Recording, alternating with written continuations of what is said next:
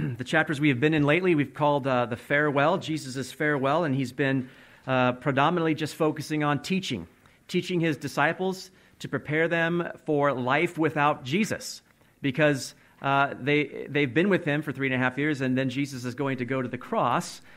He's going to die. He's going to rise again. He's going to ascend to the Father.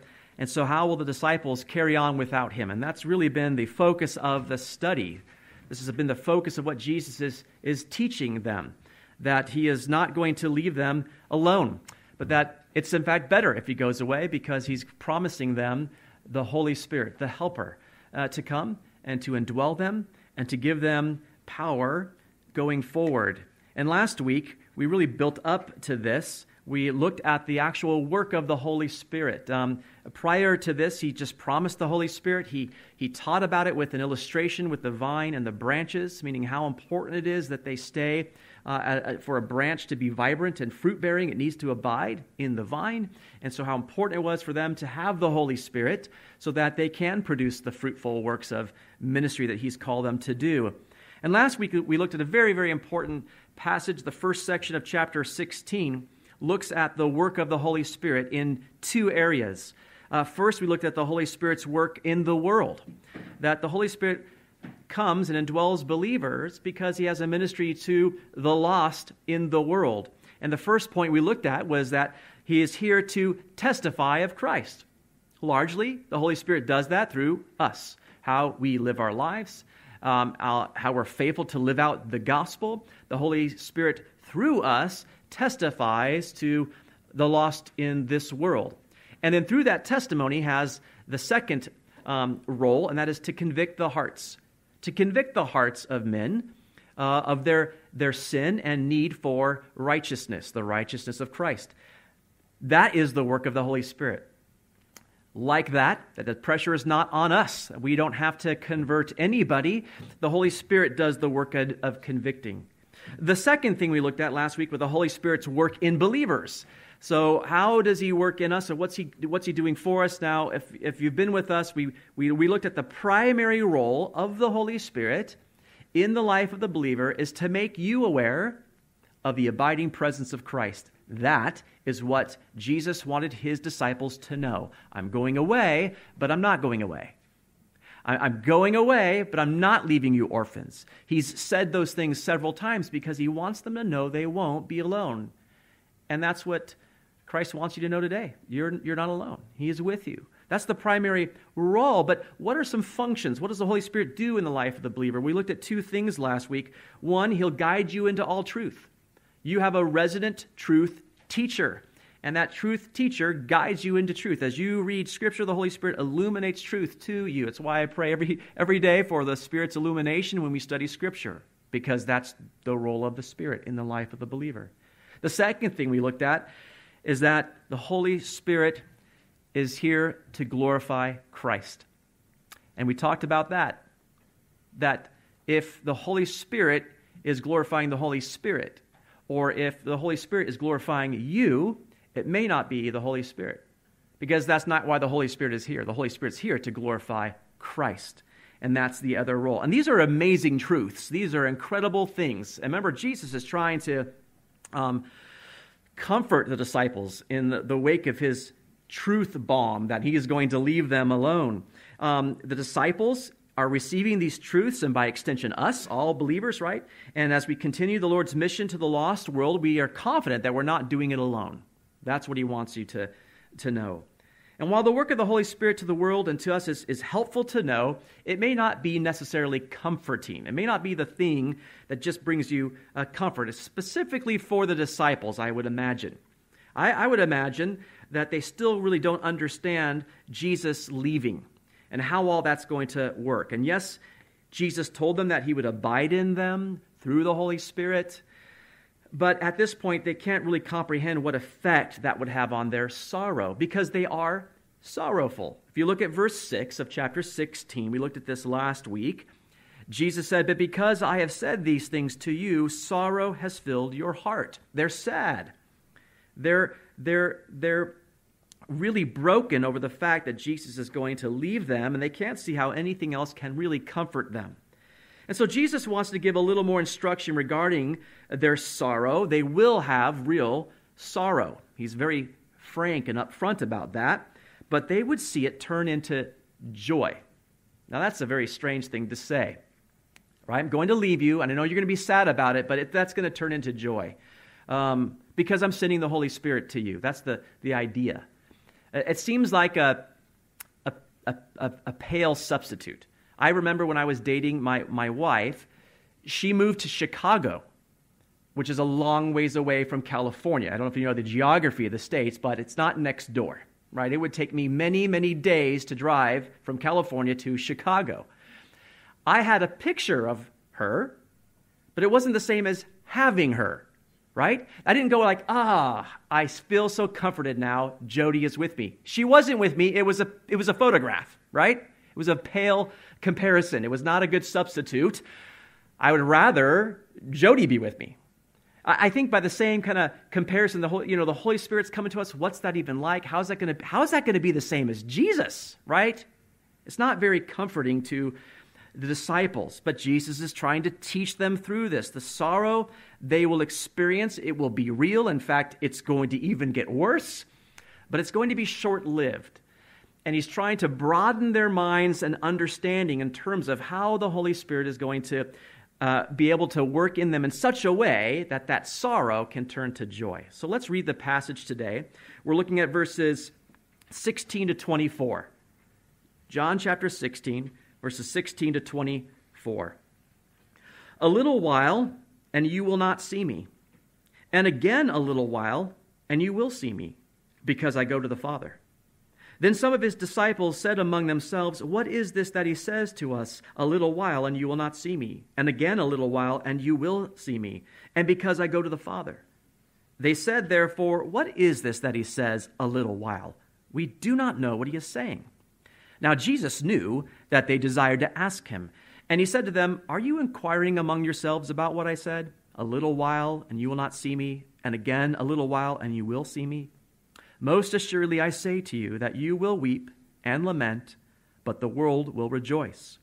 And you will be sorrowful, but your sorrow will be turned into joy.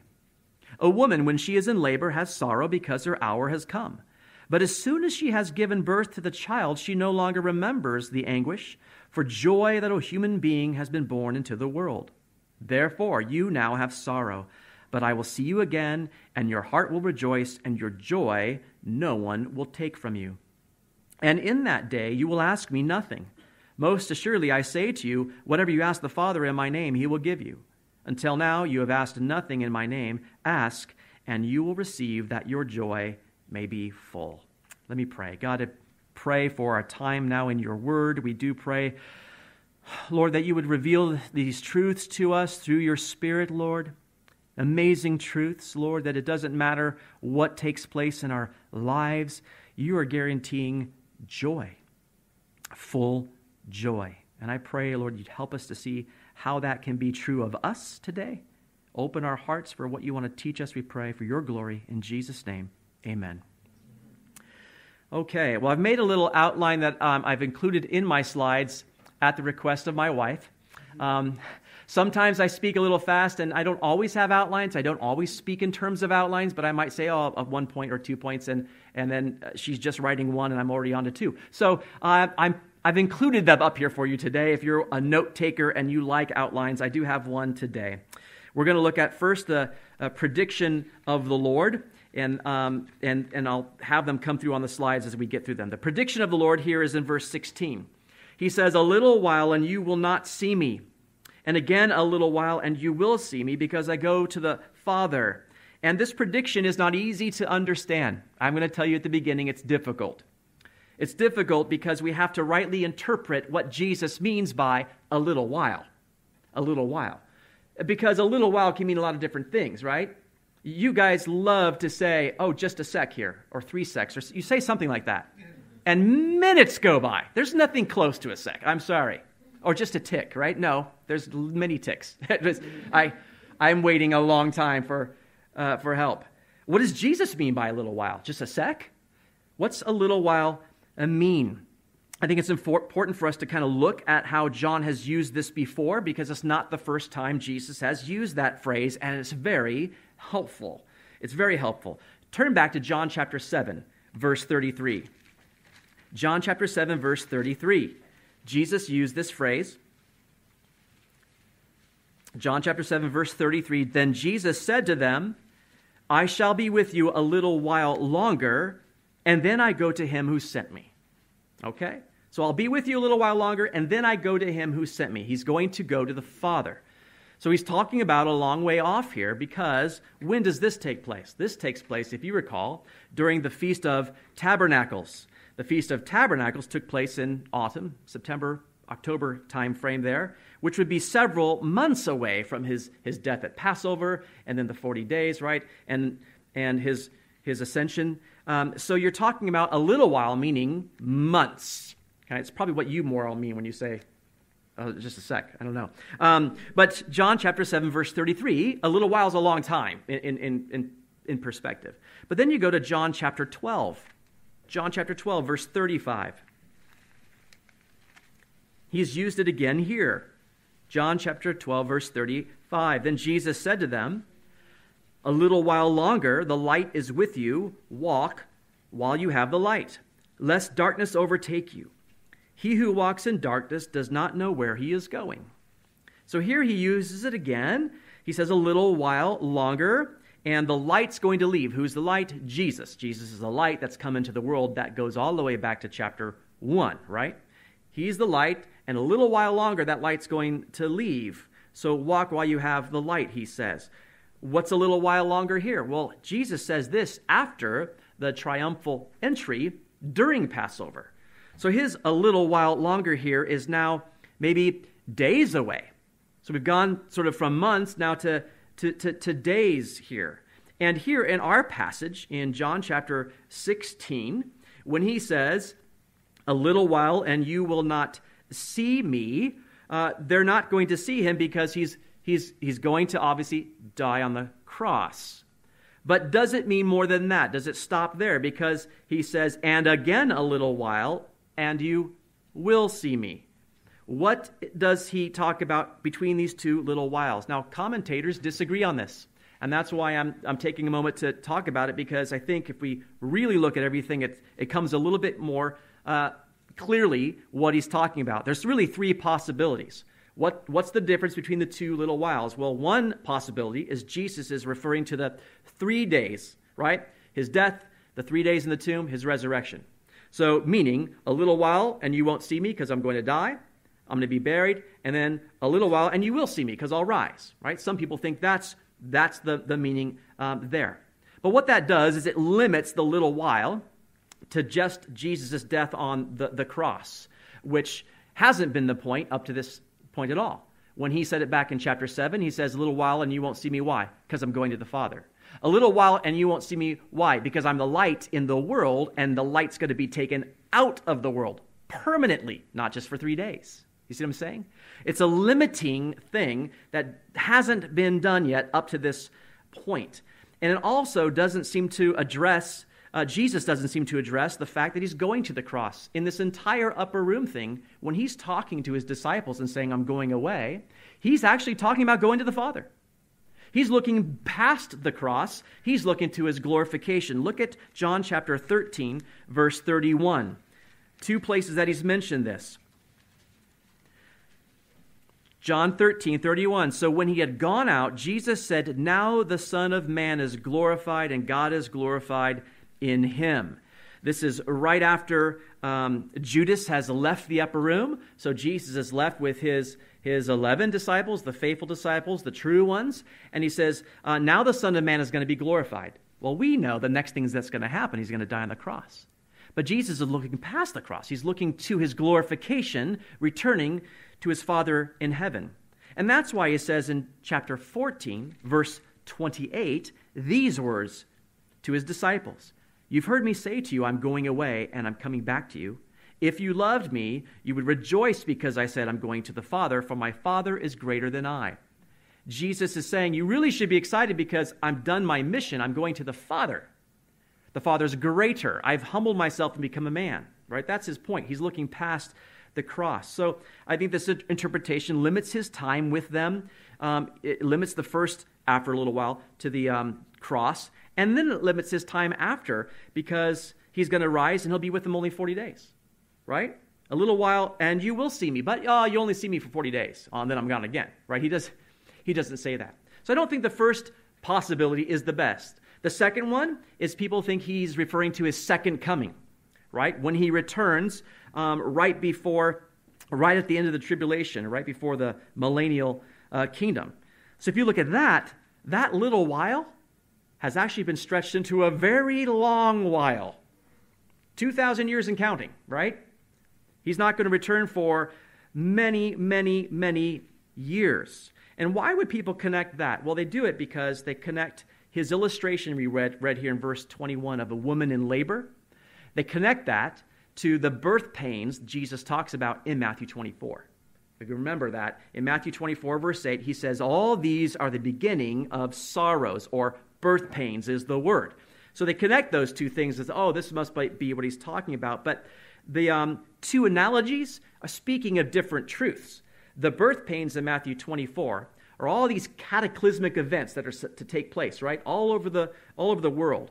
And it's the great tribulation that precedes his second coming.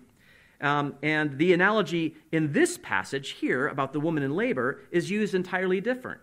It's used to illustrate that something that's initially brings sorrow can ultimately bring joy. The analogies are, they're completely different analogies. So I don't think that's the best one either. I think option 3 is the best option. That's this. Jesus is referring to the coming of the Holy Spirit. Now, I know it doesn't seem like it's the clearest one. But if you've seen what Jesus has been talking about up to this point, it is. Because he's been telling them that he's going away, but he's going to return. He says, you won't see me, right, in this passage. You will not see me. In fact, the ESV translates it, you will see me no longer, meaning no more. So if it's just 3 days, they will see him, won't they? Pretty quickly, actually. He's spoken to them in this mysterious way several times. Look at chapter 14 and look at verse 16. This is when he's praying about the Holy Spirit coming. And I will pray the Father, and he will give you another helper, that's the Holy Spirit, that he may abide with you forever, the Spirit of truth, whom the world cannot receive because it neither sees him nor knows him, but you know him, for he dwells with you and will be in you. I will not leave you orphans, I will come to you. A little while longer, there's the little while again, and the world will see me no more, but you will see me because I live, you will live also. Now, it was confusing, but we looked at this before. On the one hand, he says, I'm going to pray that the Spirit of truth comes, right, that the Holy Spirit comes and he'll dwell with you. I'm not going to leave you orphans. I'm going to come to you. So the Holy Spirit's going to come to you. I'm going to come to you, right? A little while longer. You won't see me anymore, but you will see me. And Jesus has been teaching in that sort of enigmatic way, right, kind of confusing. He's coming to them because the Holy Spirit is going to make his presence known. That is what he's talking about. And here's another reason. He can't send the Holy Spirit unless Jesus goes where? To the Father. Back in verse 7 of chapter 16, he said that. Nevertheless, I tell the truth. It is to your advantage that I go away. For if I do not go away, the Helper will not come to you. But if I depart, I will send him to you.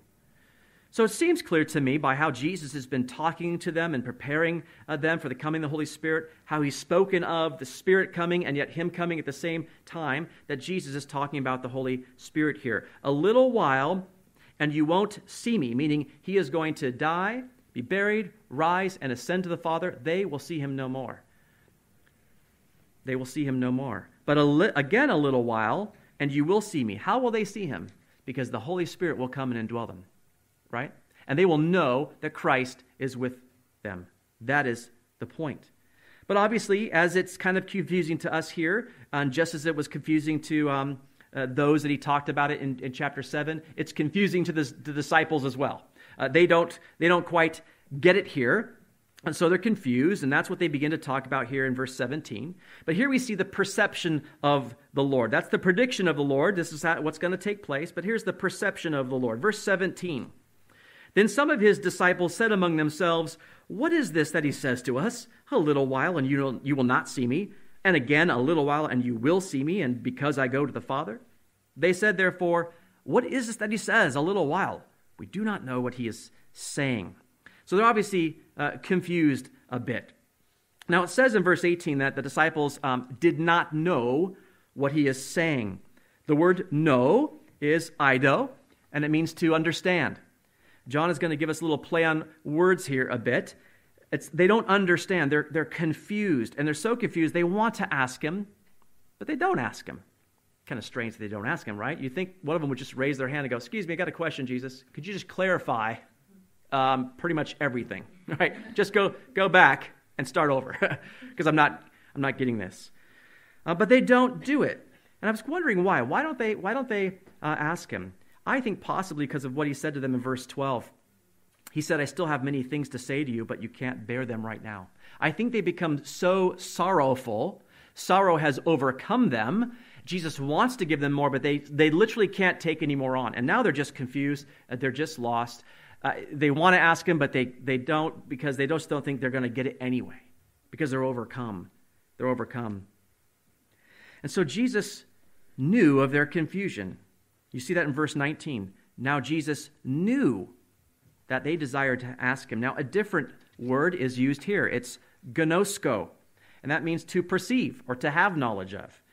I think Jesus' perception here is not due so much to his attentiveness, because he's so attentive, but it's due to his omniscience. Jesus is God. He's all-knowing. He knows exactly the reason they're confused. He knows exactly what they need. He knows that they want to ask, and they don't. He knows those things, not just because he's with them. We've seen that all through the Gospel of John. If you go back to John chapter 2, I actually have the verse here for you, so you don't have to look it up. You might remember this in verses 23 to 25. This is what he said. When he was in Jerusalem at the Passover during the feast, many believed in his name when they saw the signs which he did. But Jesus did not commit himself to them because he knew all men. And he had no need that anyone should testify of man, for he knew what was in man. He knew that they didn't really believe in him. They just believed the signs, and they were kind of, wonder seekers, and they were sort of following him superficially. So he didn't commit himself to them. They weren't true followers. How do you know that? He knows what's in man. He knows man. How can you know man unless you're God? In John chapter 4, we see it again. You might remember the woman at the well, right? And Jesus just knows all this stuff about a woman he's never met before. In verses 17 and 18, the woman answered and said, "I have no husband." Jesus said to her, "You have well said, I have no husband, for you have had 5 husbands, and the one whom you now have is not your husband. In that you spoke truly." Right? He said, "Go call your husband." I don't have a husband. Right? It's just, you've got this amazing knowledge of Jesus about someone he never met. And then she goes into the town and tells everybody, "Come see this man who knows everything about me." In John chapter 6, verse 64, "But there are some of you who do not believe." For Jesus knew from the beginning who they were who did not believe and who would betray him. He knew from the beginning. He knew who would follow him and who would betray him. He knew Judas was of the devil, he said. And so he knows because he's omniscient. That's a characteristic of God. It's an attribute of him because Jesus is God. And so he knew they wanted to ask him the meaning, but they wouldn't ask. And so I love Jesus' compassion. He just takes the initiative himself. He's going to kind of seek to answer their unasked question, and so he does it with a parable. So this is the parable of the Lord. A parable of the Lord here. Look at verse 20. "Most assuredly I say to you that you will weep and lament, but the world will rejoice. And you will be sorrowful, but your sorrow will be turned into joy." Now, because what Jesus is about to say is so important, he uses that very famous "most assuredly" phrase. We should know by now, right? The double amen, the truly, truly. That means I'm really about to say something very important. Listen up. Most assuredly. That's what he means. You will weep and lament, but the world will rejoice. What is Jesus referring to? What's the event that's going to take place that will cause the disciples to weep and lament, but the whole world to rejoice? That's the cross, right? They're going to see Jesus die. They'll be sad, but the world will be happy. In generally speaking, right? That's the idea there. And the word here used for rejoice is hyro. It's to be glad. It's to rejoice exceedingly. That's the gladness and joy of the world. We see that in the world today, right? People rejoicing over things. That's a natural human joy. But Jesus says that their sorrow will be turned into joy, and a different word is used. It's very close, but it's actually different. It's chaira.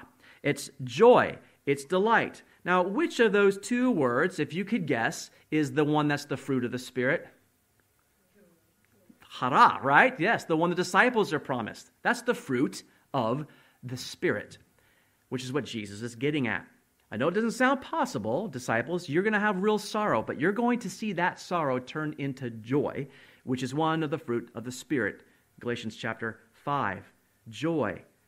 But how will that joy come? How will they get it? Is it going to be a separate event that will cause that sorrow to be turned into joy? Something separate than the cross? Well, yes and no, if I can answer it that way. Yes and no. The disciples are certainly going to grieve over the death of Jesus on the cross.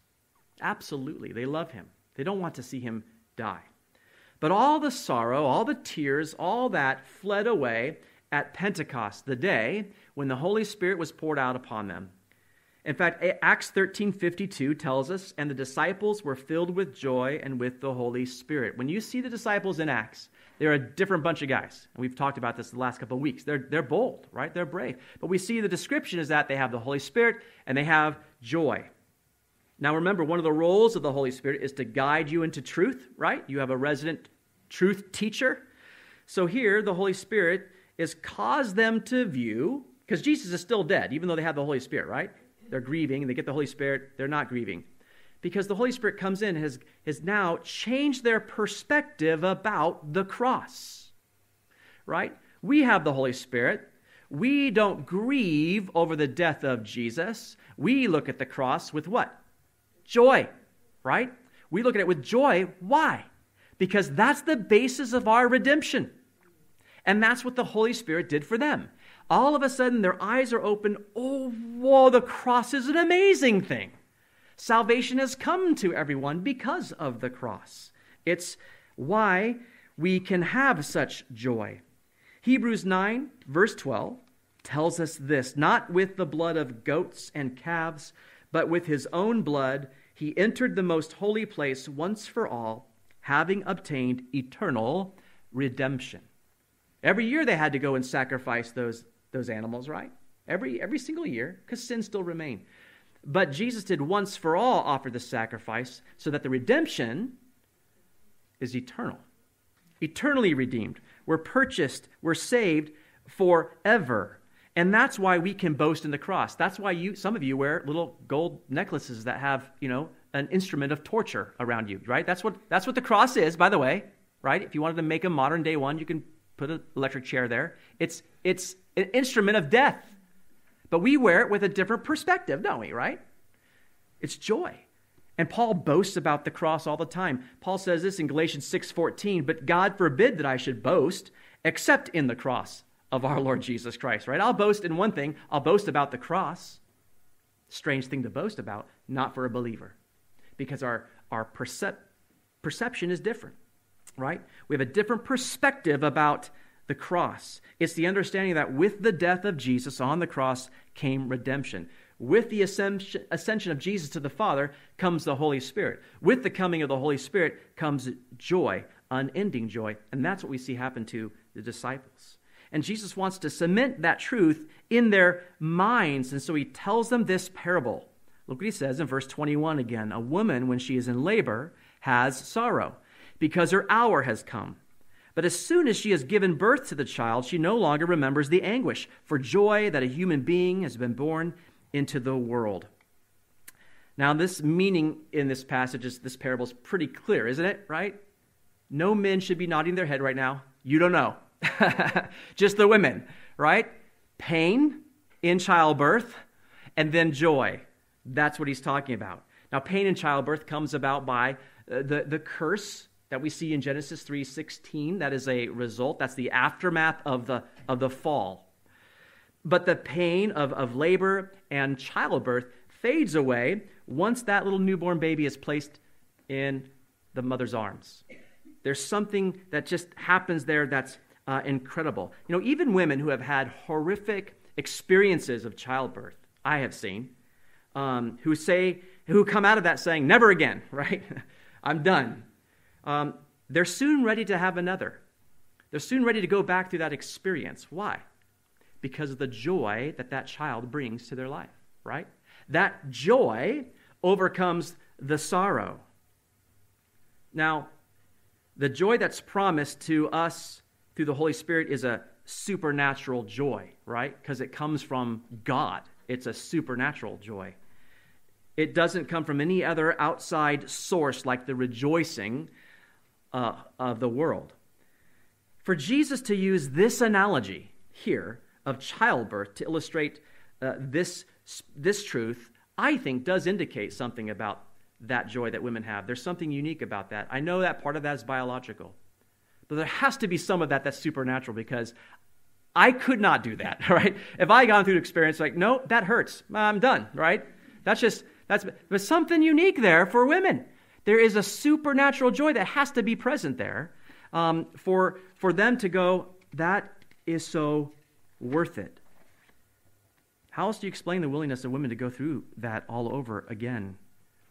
I think it's quite sad when women forfeit that joy when they forfeit the life of their child through abortion. And I don't seek to condemn anyone today regarding that. If you've had an abortion, Jesus offers forgiveness for that. He does. But he also wants you to know today that if you've done something like that, you have regret, you have sorrow, you have guilt, you have grief, that can be replaced by joy. That's what he's talking about to believers today, right? No matter what sorrow we're going through, what kind of pain, what kind of hardship, the Holy Spirit brings about an unending supernatural joy to us. And that's what he's talking about. Look at verse 22. Therefore, you now have sorrow, but I will see you again, and your heart will rejoice, and your joy no one will take from you. So again here, as we've seen in verse 16 and in verse 19, Jesus is talking about seeing them again, isn't he? Right? I'll see you again. I'll see you again. And here, right? I'll see you again. But what is he talking about? Again, he's talking about the Holy Spirit. It can't just be the 40 days that he's here on earth before he ascends to the Father. That won't be lasting joy. That won't be joy that no one can take from them if it's based upon the fact that Jesus has to be present. He isn't. That's why he promised them the Holy Spirit, because then he is present. He is with them always. He's always with them. It's a permanent, Spirit-produced joy. And finally, notice the promise of the Lord in verses 23 and 24. Verse 23, in that day you will ask me nothing. Most assuredly I say to you, whatever you ask the Father in my name, he will give you. In what day? In what day? He says, in that day. What day is he talking about? He's talking about some time frame, some period. When is that? Well, it's the day mentioned above, the day when they'll see the Lord again. When will that be? That will be the coming of the Holy Spirit. I don't think that it means the resurrection for all the reasons I've said, because that's going to be a temporary time that Jesus is there. In fact, if you look at verse 16 again, that second little while and again a little while, and you will see me. Why will they see him? Because he goes to the Father. And you will see me. Why? Because I go to the Father. How can they see him if he's with the Father? Because he goes to the Father, he can send the Holy Spirit. The Holy Spirit comes because he goes to the Father. On that day, you're going to see me. On that day, the day of Pentecost, you're going to understand. You're going to realize. And that's what Luke records here for us in Acts chapter 1. If you want to just briefly look at Acts chapter 1, we see some of this here. Here's Jesus. He's resurrected from the dead. He's with the disciples, right? And it says this, the former account I made, O Theophilus, of all that Jesus began both to do and teach, until the day in which he was taken up, after he, through the Holy Spirit, had given commandments to the apostles whom he had chosen, to whom he also presented himself alive after his suffering by many infallible proofs, being seen by them during 40 days and speaking of the things pertaining to the kingdom of God. So he's been with them for 40 days. He's been teaching them, speaking about things pertaining to the kingdom of God because he's been with them. But the Holy Spirit's going to be the one that's going to come and teach them. And look, they ask a question in verse 6. Therefore, when they had come together, they asked him, saying, Lord, will you at this time restore the kingdom to Israel? But in our passage, Jesus said, in that day you will ask me nothing. He can't be talking about the time that they have with Jesus during those 40 days. You're not going to need to ask me anything. First of all, you can't. I won't be here. But the Holy Spirit will teach you everything. That's the point. The Holy Spirit will come, guide them into truth, and teach them everything. We looked at this verse last week, but it's a good one, 1 John 2:27, that explains what takes place here. But the anointing which you have received from him abides in you, and you do not need that anyone teach you. But as the same anointing teaches you concerning all things, and is true, and is not a lie, and just as it has taught you, you will abide in him. They won't need to ask Jesus anything because the Holy Spirit will teach them concerning all things. And then for the second time in this passage, Jesus introduces another important truth by using the same double amen, most assuredly. So two really important truths coming here from Jesus. Most assuredly, I say to you, whatever you ask the Father in my name, he will give you. Now this is so important. John has mentioned it 3 times. In this whole discussion with his disciples, 3 times Jesus has talked about asking whatever you wish in the name of the Father. The first time was John 14:13. I have it for you here. And whatever you ask in my name, that I will do, that the Father may be glorified in the Son.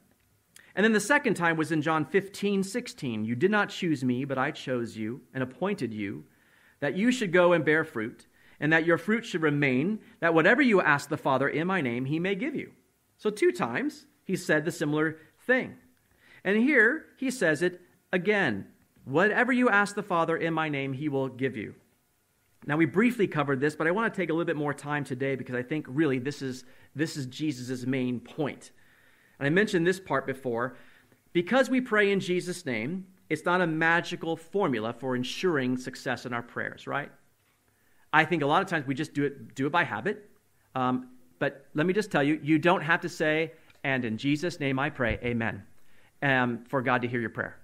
If you one time prayed and forgot to say in Jesus' name, you're right, you'd be like, I didn't say it in Jesus' name. There that goes. I have to give it another crack later, right? That's not what God's going for. We're not to have to say things in a certain way, or God will hear us.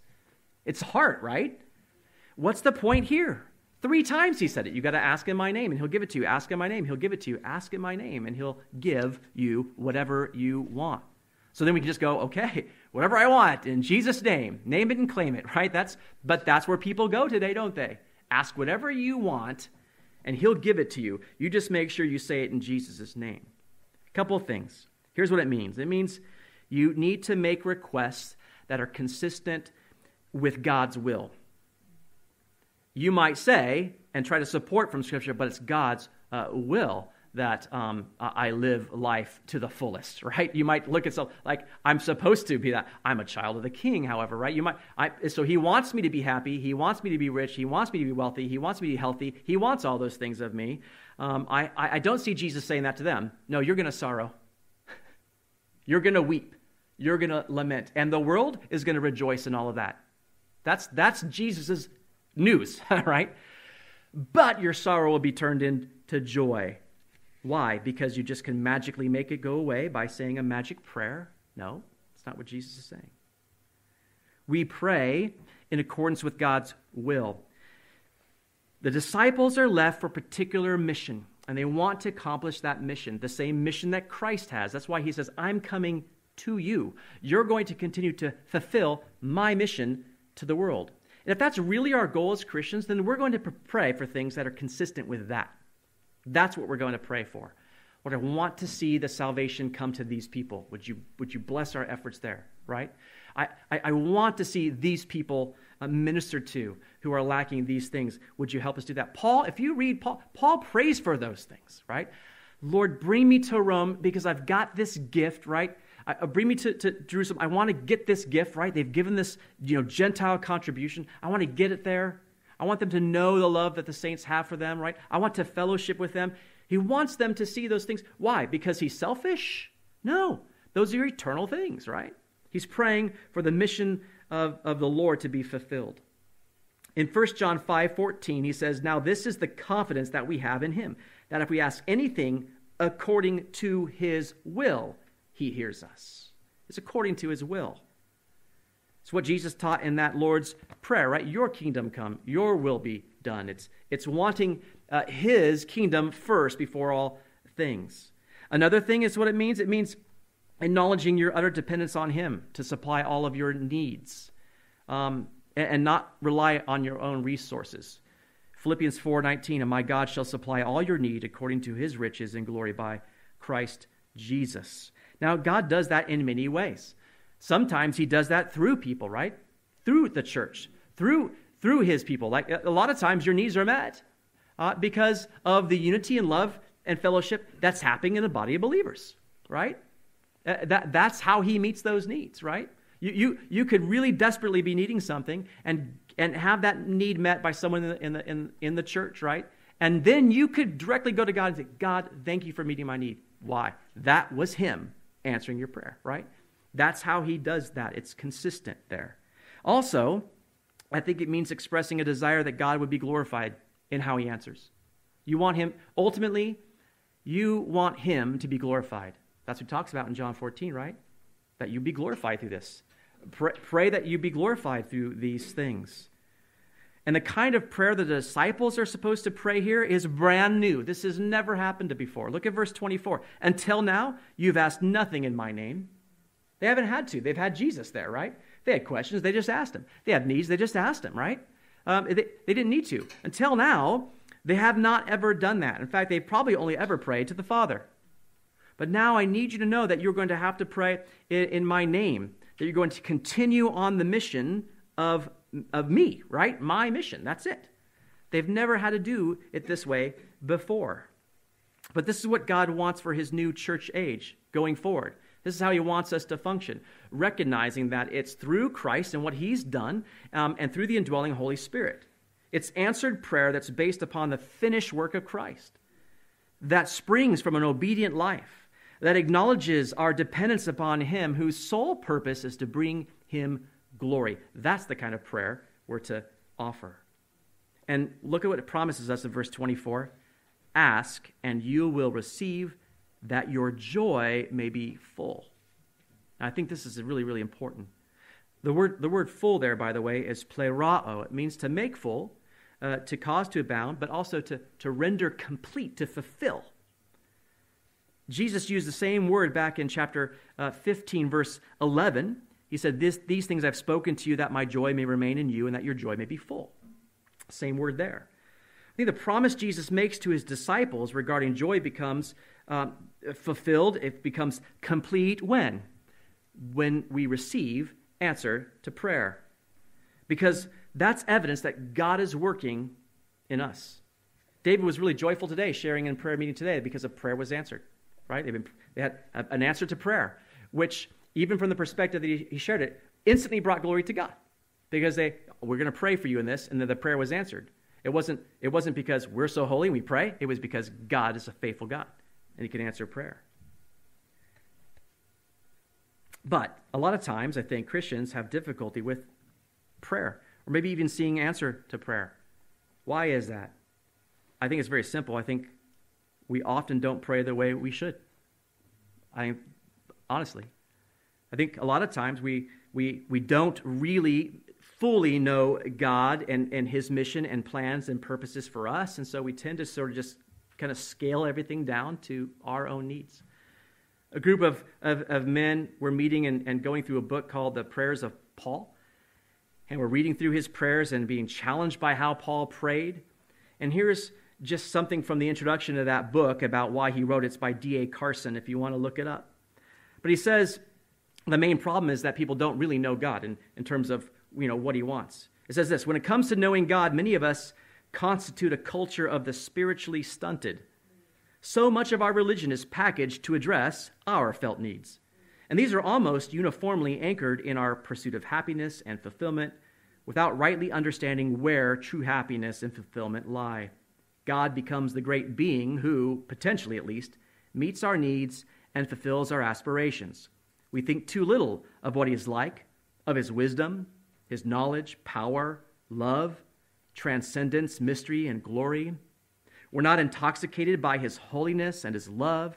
His thoughts and words capture too little of our imagination, too little of our discourse, too few of our priorities. Many of our religious exercises and verbal expressions feel painfully unreal, inauthentic, merely formulaic. It's challenging. It's challenging. How do we know God more? How can we understand what he wants from us more? That's what Jesus is trying to teach them. You're not going to have to try to figure all that out. I'm giving you my Spirit. He's in you, right? And as we saw last week, how does the Holy Spirit teach you? Through his word. If you struggle in prayer and in those areas, I just challenge you, just get into God's word. Begin to just really soak it up and see, what does he want from me?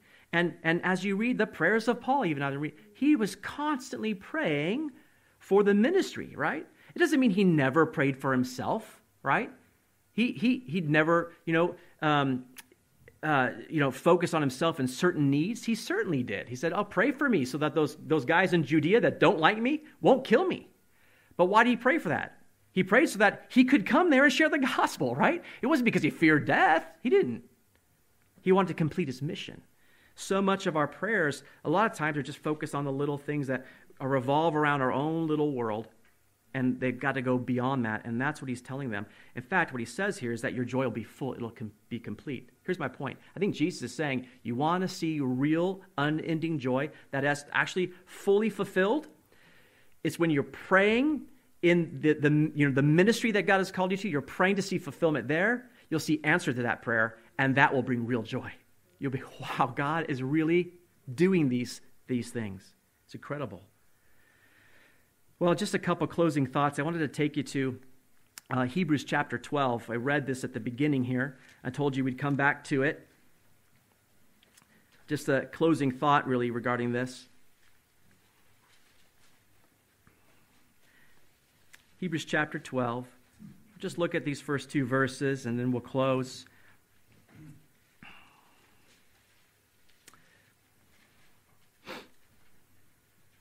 It says this. This is just coming on the heels of the great, Hall of Faith chapter, all these great faithful people before us. It says this, therefore, we also, since we are surrounded by so great a cloud of witnesses, let us lay aside every weight and the sin which so easily ensnares us, and let us run with endurance the race that is set before us, looking unto Jesus, the author and finisher of our faith, who for the joy that was set before him endured the cross, despising the shame, and has sat down at the right hand of the throne of God.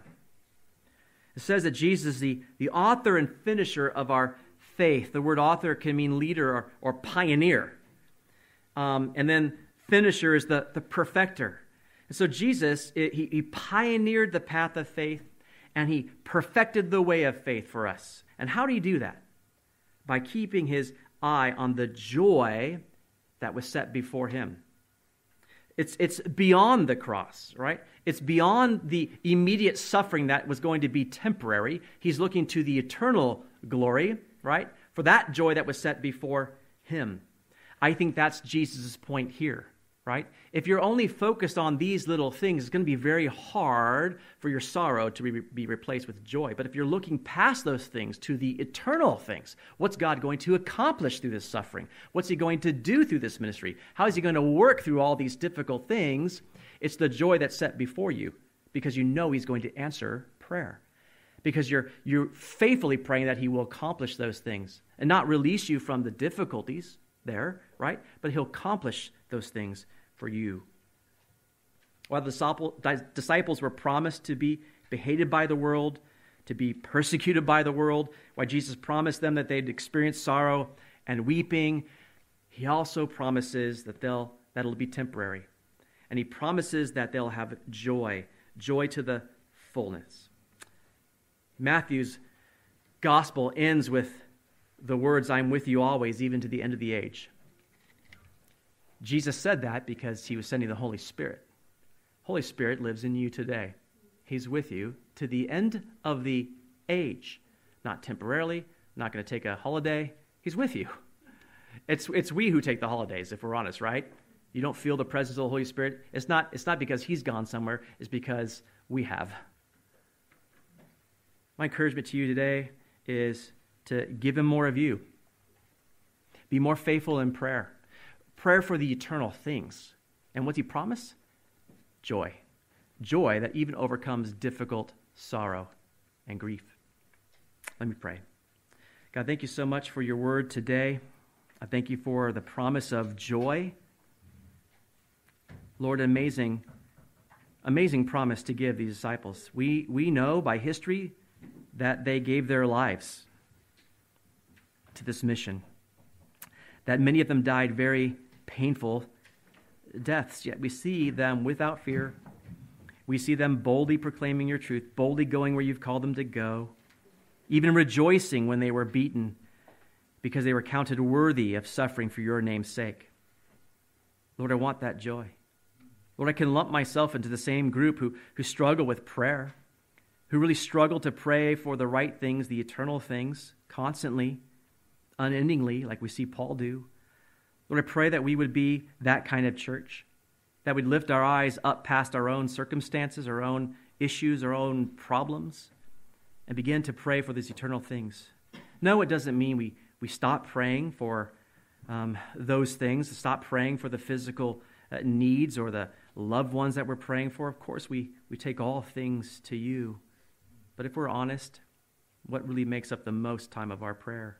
I doubt it's the eternal things. I do pray. I'm challenged by it. I pray that as we see the promise of the Lord here, that full, fulfilled joy really comes when we see answered prayer. Lord, there's a great warning in James that says we ask and don't receive because we ask amiss, because we want to see answered prayer so we could spend it on our own pleasures in some way. Lord, I pray that we wouldn't be those kind of people, that we pray faithfully and continually because we want to see you glorified. We love you. We thank you for this time in your word. Pray these things in Jesus' name, amen.